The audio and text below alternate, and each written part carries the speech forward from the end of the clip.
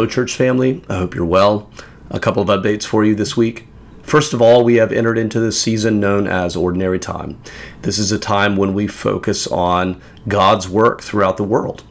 And so it's a great time to talk about ministry and the mission of the church. And you're going to see that reflected in the liturgy. And in conjunction with that, starting this weekend, our Family Ministries team will be offering 6 weeks of programming for our younger children, focusing on missions. And we're really excited about that. And then the older kids are going to be doing a book group along the same theme. So very excited about that. You can look forward to more details coming out in the Family Ministries newsletter. So look for that. Also, for members and regular attenders, this weekend we have our annual members meeting. And I strongly urge you to come. I know it's a busy time of year. I know that for some of you we have graduation. But I strongly urge you to come. There's so much happening in the life of our church. We're going to be giving a lot of updates. I'm going to be giving a kind of state of the union, just talking about where we are as a church and talking a little bit about where we're going. We're going to be voting on the fiscal year 25 budget. We're going to be voting on our new parish council nominees, Katie Byers, Justin Johnson, and Peter Boersma. So they're going to be coming on. Peter Boersma is going to be coming on as our assistant treasurer, and then he's going to be stepping into a role on the parish council starting next year. So we're going to be voting on him as well. As a result of the fact that we're having a members meeting, we are going to be having a shortened service, meaning we won't have the Eucharist. So we will have the first part of our service, and then we will transition straight into the members meeting after we pass the peace. The children who are downstairs are going to stay downstairs. They're going to eat pizza. They're going to watch a movie while parents attend the meeting.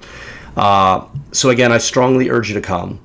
If you're absolutely not able to come, then we urge you to, if you're a member, to vote anyway, and we've sent out instructions for absentee voting. Angie DeGroot, our People's Warden, has sent those out, so please do that.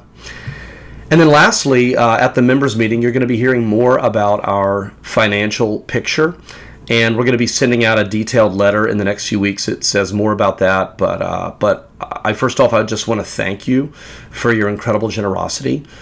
We have received over $650,000 in home campaign contributions this year, which is more than we projected.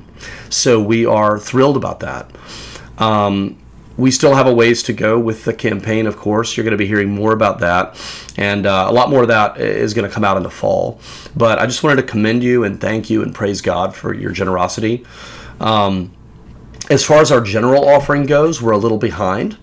And as you know, our year closes out this month, and so I know some of you give your giving in chunks throughout the year. So if you've been waiting to give but still have more that you'd like to give in this year, then I would strongly encourage you to go ahead and do that.